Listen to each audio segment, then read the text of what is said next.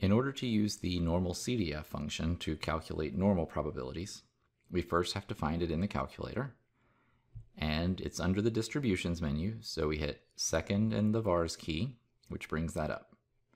We will never use normal PDF. We're only going to use normal CDF in this class. Normal CDF is going to take two inputs, which will be a lower z-score and an upper z-score. So if we want to calculate the area between two values, as in example 1, we take the lower z-score, which in that case was negative 0.45, and then hit comma, because that separates our inputs, 1.28. When you press enter, it will find the total area underneath the normal distribution curve between those two values. If you need to do an area to the left, pull up the same function, normal CDF. You just need to give a lower bound that represents negative infinity. Negative 10 is small enough to represent negative infinity. If you want to use something larger, make it 10,000, whatever you prefer. You're not going to get any different answers.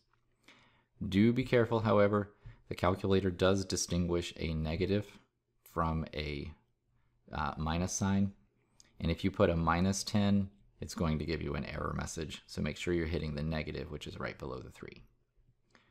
So negative 10 to 1.13 is what was in example 2 of the textbook. And if we calculate that, we get 0.8708 when rounded to 4 decimal places.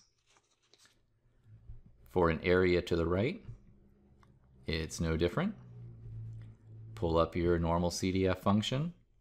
This time the lower bound is the z-score that's provided, and because you want the area to the right, you're going to go to positive infinity, so up to positive 10.